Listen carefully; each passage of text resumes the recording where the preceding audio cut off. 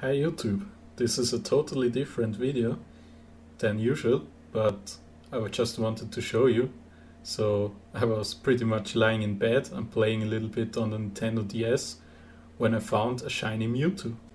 I showed the back of the device so you can see I don't have an action replay or whatever connected, and I ended up using the Master Ball because it's really annoying to catch this thing with recover, and it has really strong attack moves.